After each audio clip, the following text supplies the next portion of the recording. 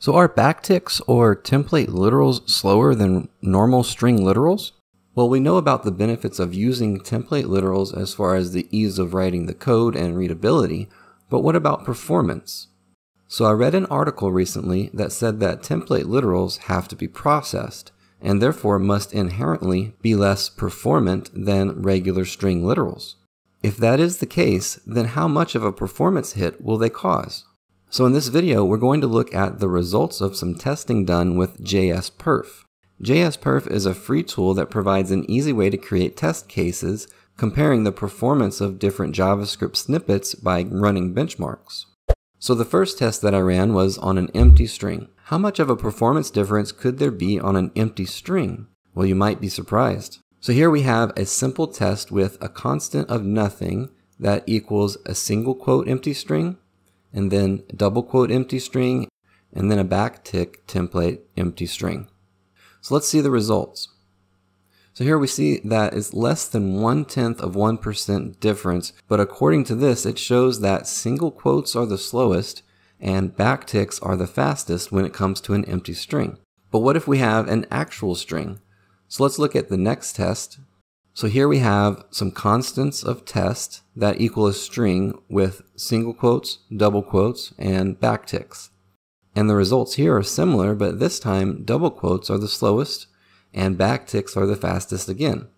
But again, here we're talking about less than 1% difference. So does it really matter? Well, let's look at combining, concatenation, and interpolation. So here we have a very simple example, and the first one is just normal concatenation with quotation marks. And we've got a constant here of name that equals John, and then the greeting equals hello plus name plus exclamation mark. And then in the second test we have the backtick operation where we have a normal template literal format here with hello and the variable and the exclamation mark all within the backticks. So let's look at the results here. So this is a bit different. Here the backticks are 6% faster.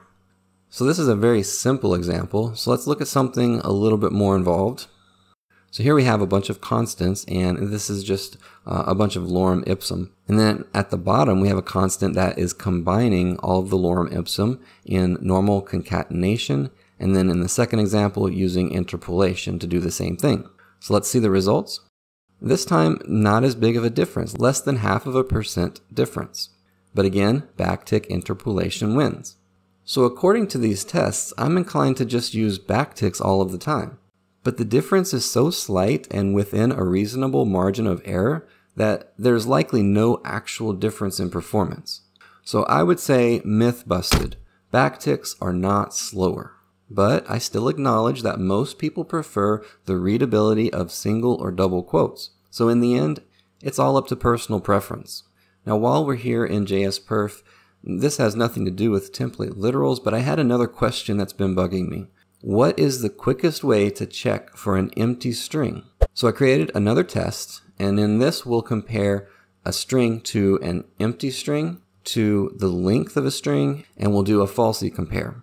So in each of these we have a constant of nothing that equals an empty string, and we want to know if that string is empty. So the first test is if nothing equals empty string.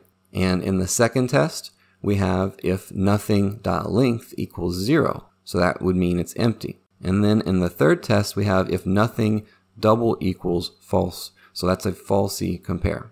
So let's see the results. So according to this, comparing a string to an empty string is faster than comparing it to length or falsy.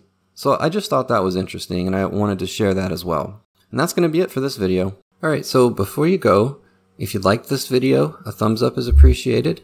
I upload new content every week, so hit subscribe and the bell to get notified. And if you think this video or any of the videos on my channel might be helpful to someone else, please share them.